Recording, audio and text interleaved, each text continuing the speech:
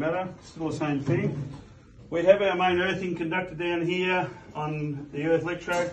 We must test to the earth electrode, not to the earth clip, because that could have a high resistance. All right, so the first thing I'm going to do, check my meter, do a battery check, that's okay. All right, then I'll go to 3 ohms, I'll short the leads together, make sure it reads 0. If I have to adjust it, we use this area here. We don't use this one down here. This is our adjustment 0 here. Why would I have to adjust it? Because what happens is I could have a 20 metre trailing lead running out and we need to zero out the lead resistance. Does that make sense? So don't think you're just doing it for a short lead like this. You could have a 20 metre lead running down the road around the house doing stuff and you need to zero out the meter. All right? The leads, I should say. So I've done that. It's reading 0. Happy with that. So I'm going to leave it on 3 ohms. I'm now going to swap this. You've got a clamp at the other end. I'll put that on the main earth. I don't need to disconnect the MEN at the moment because we're not doing testing of insulation. Do you understand what I'm getting at? We're just checking continuity of earth, so that goes from A to B. So I'm going to come down to here, put on the earth stake. I'll have a quick look what I've got down here. And it's coming up and it's more than what we call half an ohm. Okay, it's on the 3 ohm scale, so it's probably reading close to 2.5. That's definitely a fail, all right? Where do I find the half an ohm? Section 0.82, verification and stuff like that. It's got a flow diagram in there too. It says main earth, sub-earths, all that stuff. You can follow it through and all that stuff. So we're going to do that one. That fails. I would write that result down here on my sheet, pass or fail. So write the result, pass or fail. They're not asking for a reason why it's high. They just want to know the result. The next one we're going to do, we do here. We check the bonding conductor. That's rating nearly 0. So there's very little result there. Sorry, no 0.5 or it's well under that, so it's not 0. We know that passes, so the bonding conductor is doing its job. The main earth has a high resistance, so that's going to be a problem.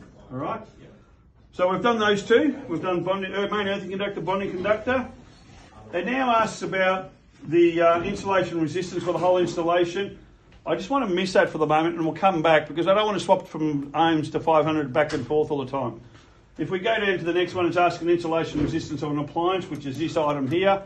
We'll come back to that as well. We're going to go to the last section, one last thing on the page that says resistance of protective earthing conductors. So what we're doing is we're going to measure the resistance of the earth from the earth bar, all right, to the fluorescent. So up here, from the earth bar to the fluorescent, to the earth points on all my sockets and that. So what we're going to do is we're going to add the resistance to the active, go to 8.2, find out what we call the fault loop impedance, because fault loop impedance is from the active or the circuit breaker load side down to my power point. So they've already given us the active, if you see on that last list.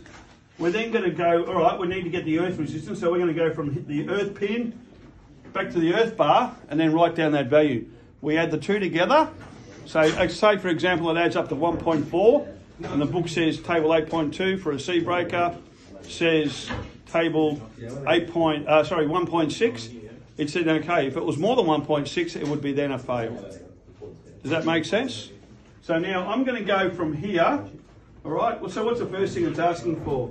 Ceiling rows, right? I'm going to go to ceiling rows earth, have a look, that in here.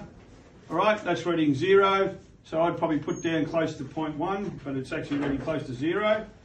All right, I've done that one. What's the next one? Fluorescent, I'll go to that.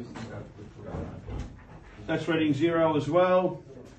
Then the next one is socket outlet 1, 2 and 3. So I'll work my way through there with the earth pin and we work our way through. Once we've got all our values, we then go to the book as our reference material. Do you understand what I'm getting at? Table 8.2, add the two together, see if they pass or fail. Are we all happy with that test? All good. The next one we're going to do is go to the whole installation now. So I'm now going to select 500 volts. 500 volts is twice the pressure of DC. Sorry, DC is twice the pressure of AC, so it's 230 volts AC. We're now going to go to 500 volts. All right. I've done my 500 volts.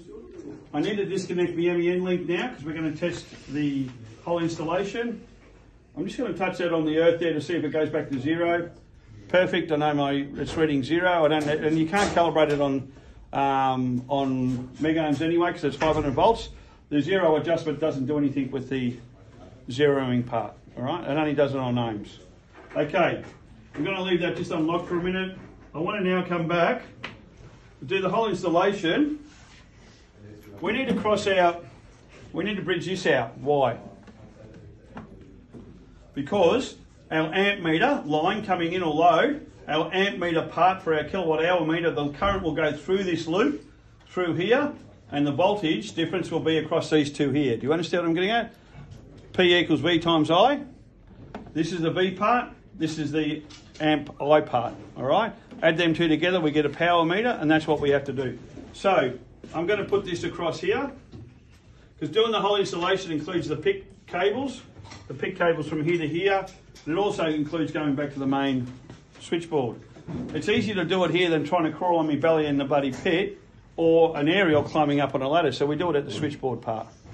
I'm now going to loop the neutral, all right, to the active, and now means my active and neutral at the same potential. I didn't have to join the neutral because underneath here on the neutral link, the neutral comes up